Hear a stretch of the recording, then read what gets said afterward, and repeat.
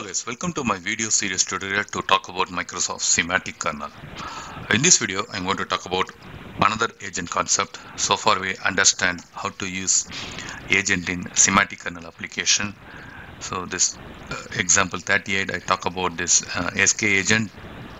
Here we used agent group chat and created a Semantic Kernel agent, and we implemented one simple example. Next, we talk about the Autogen framework agent.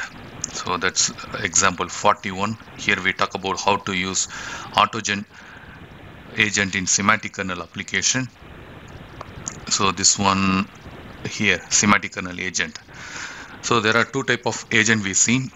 In this video, I'm going to focus on the third agent, OpenAI Assistant Agent.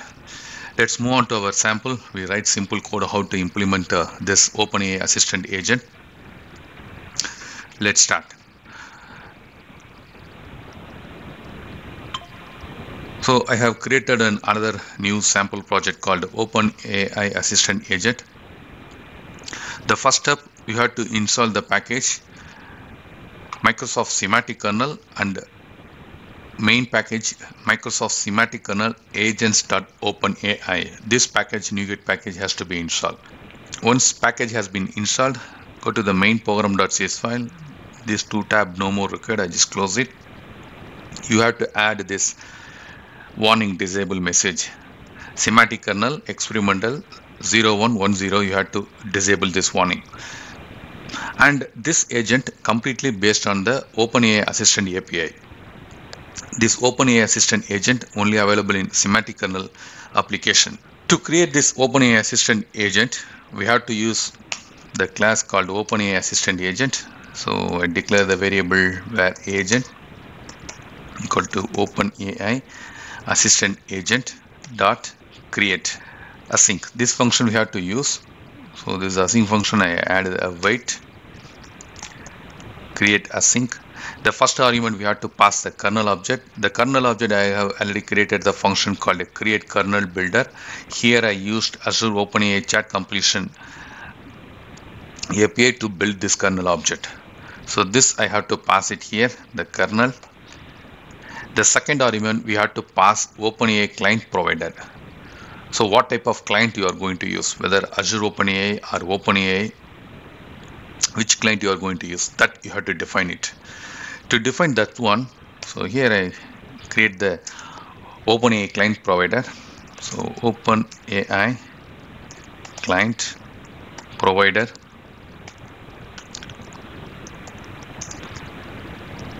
equal to OpenAI client provider dot. As I mentioned, there are three type of mechanism available. One for Azure OpenAI and another one for OpenAI, and third one from client. My focus completely Azure OpenAI related, so I use this function to create this client provided object. So here we have to pass the key and endpoint. If HTTP client is required, you have to pass it. For us, it's not required. We have to just pass only these two arguments: Azure OpenAI client credential and endpoint. So here new of Azure OpenAI credential, here I have to pass the keys as I mentioned in the config file. So config dot key API key passed. The second argument, we have to pass the endpoint new URI. So the endpoint also available in the config file dot endpoint. So our client provided is ready. That we have to pass the second argument. The next important argument, OpenAI assistant definition. So this we have to clearly pass it.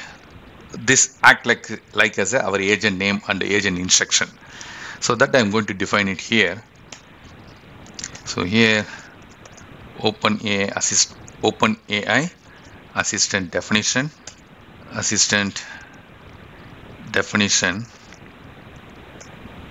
equal to new. So in the constructor, we have to pass the model ID, which model ID we are going to use. The model ID here is whether GPT-4o or 4o mini, whatever it is, that model ID we have to pass it. that I have already defined in my config file, config.model name I passed here.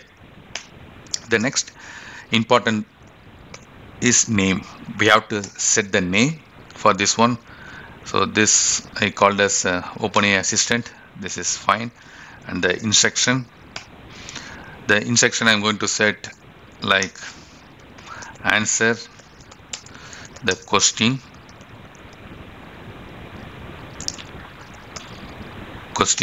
based on the user input.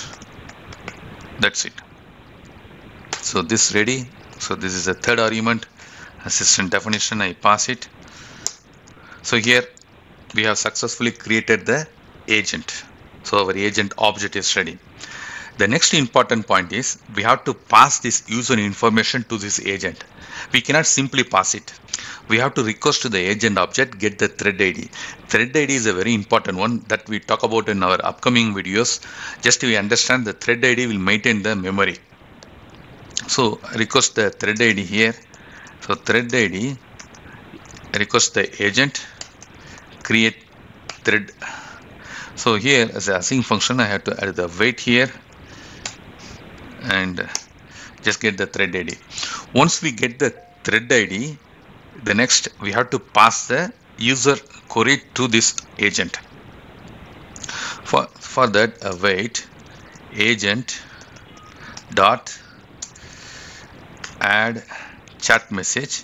So the first argument, as I mentioned, the thread ID is important, that we have to pass it here, thread ID. The next we have to pass the chat message content. So just I directly create the object here, chat message content. Role is user role, and the question is like capital of Tamil Nadu. That's it. So I passed the user question to this agent. The next step, we have to call the agent to prepare the answer.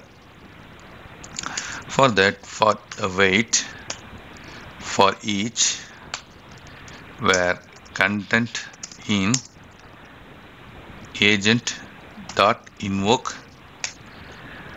So which thread ID you want to call? So here the line number 28, we capture the thread ID. So this thread ID, pass it here, the thread ID. So once ready, just print the result. So console.write content. Just I do one more step, just change the color so that we can see the output. Foreground color green and reset the color. Color is white. Fine. So just we recheck the code. As I mentioned, we're going to use the Azure OpenAI Assistant Agent. This Assistant Agent based on the Assistant API. To create the Assistant Agent, three important parameters needed. One for kernel object, second client provider, which type of client we are going to use, whether Azure OpenAI or OpenAI client, that information we have to pass. The third argument, we have to set the assistant definition. Okay, what is the core of this agent? That we have to set using this OpenAI assistant definition. So I just set only the name and the instruction. It's a very simple example how to implement the OpenAI assistant agent. So once it's ready, we have to request the agent to create the thread. So once the thread has been created, we have to take this thread ID, and using this thread ID, we have to pass the user information to the agent. Once it's ready, then we have to call the invoke async function to pass the thread ID, which thread you want to invoke. Once all is done, we just print the result. Seems to be all fine. We run the application and see the result. Application has been started. So we pass the question, what is the capital of Tamil Nadu? We get the response from the model. The capital of Tamil Nadu, a state in southern India, is Chennai. So this is a simple example how to implement this OpenAI Assistant Agent in Semantic Kernel application. In upcoming videos, we talk about more about agent.